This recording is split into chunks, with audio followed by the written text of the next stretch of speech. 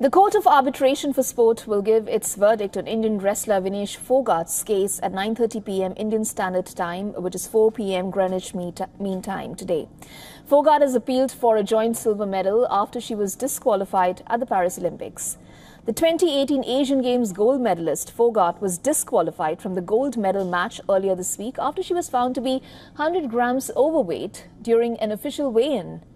The International Olympic Committee President Thomas Bach has said that he has sympathy for Vinesh Phogat, but he added that he is not supportive of the idea of having 2 silver medals in the women's 50-kilogram wrestling category.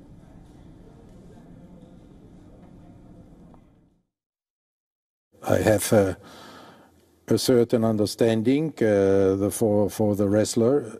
It has clearly a human touch, but looking at the federation or everybody who has to take such a decision, then when and where do you make the cut? Do you say with 100 grams we give it, but with 102 we don't give it anymore?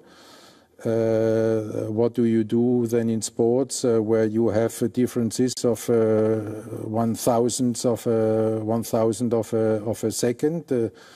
Do you then also apply such deliberations? Now it's in CAS. We will at the end follow the CAS decision.